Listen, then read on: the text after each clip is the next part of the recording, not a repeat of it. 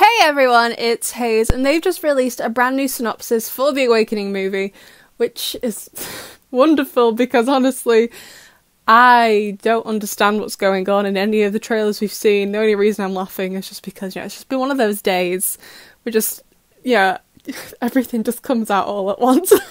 But against all the odds, I've actually managed to get more PhD work done today than I had planned on doing. But no one cares about that, myself included, so let's read the synopsis together. So, Marinette is a clumsy teenager struggling to get through school in Paris. The highlights of her day are when she sees her crush, Adrien. One day, Marinette finds a Miraculous, and miraculously transforms into the superhero Ladybug. Ladybug must learn to control her new superpowers, but the charismatic, also slightly arrogant, superhero Cat Noir helps her. What Marinette doesn't know is that Adrien is hiding behind Cat Noir's mask.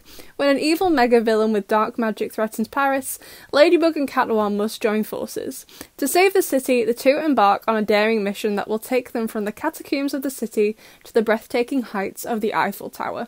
So I don't particularly feel like this explains anything more from the trailers. Like, there was so much in those trailers. Like, this film looks like it's going to be absolutely jam-packed the whole way through. I'm expecting it to be like a full-on roller coaster ride with the sheer amount that was in those two trailers we got. But it definitely seems, and I think this was really communicated in the trailers as well, that Ladybug and Cat Noir are going to be a lot more separate. So like in the show from the start, they've always been a team, even without having to like communicate about the Miraculouses. They've just worked together immediately. Whereas in the film, it doesn't seem so much. Like, it seems like Ladybug's going to be in charge, but Cat Noir, like I said, he does come across as kind of arrogant. I don't mean it in a bad way, though. I think it comes across as kind of in a nice way, not a rude and arrogant way. A nice and arrogant way. Is that possible? I don't know. Obviously it is, since they've done it. But it does, like I said, kind of look like Ladybug and Cat Noir definitely at first aren't going to be working very well together as a team, which I think is kind of part of the message of the team. Like, if you've seen some of the promotional posters, it's like super alone, unstoppable together, something like that. So it really seems that teamwork is going to be a massive message of the film. And the other major thing in the synopsis is about the evil mega villain with the dark magic. I'm assuming that of course refers to Hawk Daddy.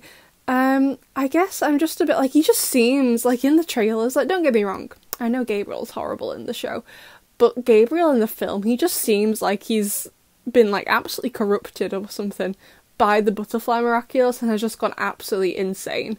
Like, he's not holding back. Like, he gradually in the show progresses up to someone who's quite evil, because I would say in season 5 he is pretty evil. But like in season 1, like, he was still bad, but he wasn't as bad as he is now. Whereas in the film, it's just like, Gabriel's like, no, forget this. Evil from the immediate word go. But anyway, besties, I'd love to know what you think of the synopsis, and I'll see you in the next one.